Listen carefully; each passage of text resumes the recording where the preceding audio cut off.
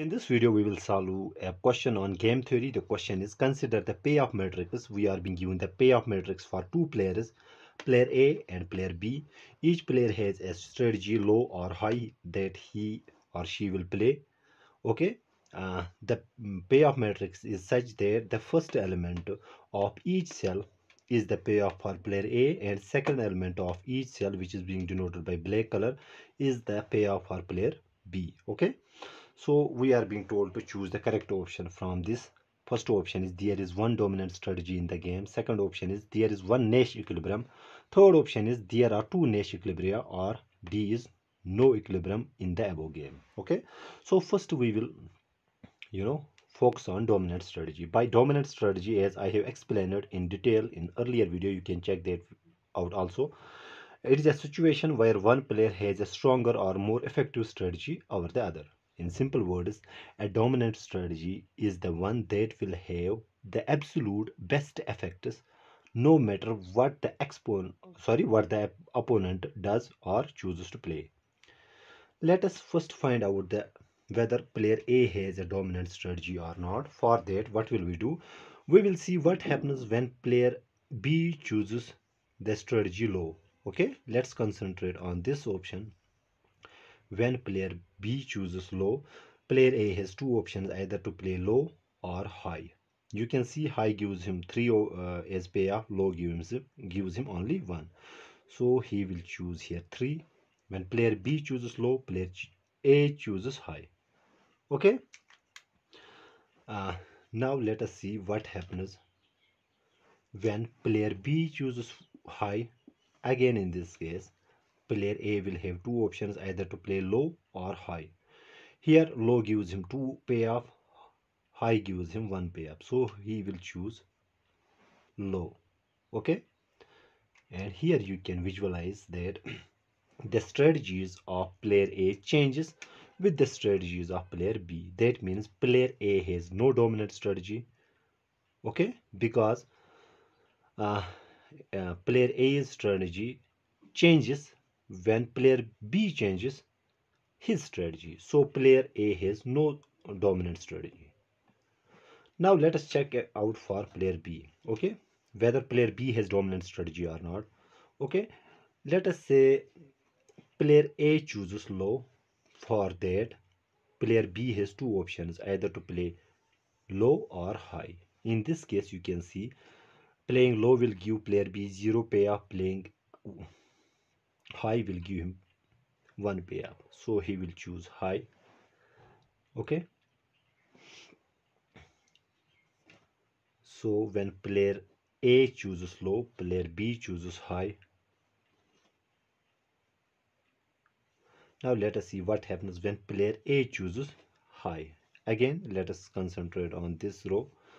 So when player A chooses high, player B has two options, either to play low or high. Low gives him, greater payoff than playing high. So he will choose this payoff. Here again, the strategies of player A changes when the player B changes his strategy.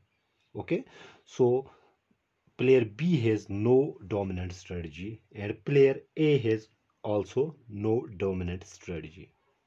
That means this game has no dominant strategy. Now let us find out the Nash equilibrium. By Nash equilibrium, what we mean, it is a situation where optimal choice is when there is no incentive for players to deviate from their initial strategies. Simple thing, Nash equilibrium occurs when one player chooses his best strategy given the opponent has also chosen his best strategy. Let us again try to find out the Nash equilibrium. Rather, let's find out the Nash equilibrium. How do we find out this? Let us say for player A, what happens when player B chooses low? Player A has two options, either to go for low or high. So he can see low gives him 1 payoff, high gives him 3 payoff. So he will choose 3 because it gives him better payoff. So we will underline this. Let us see what happens when player B chooses high. Again, player A has two options, either to go for low or for high.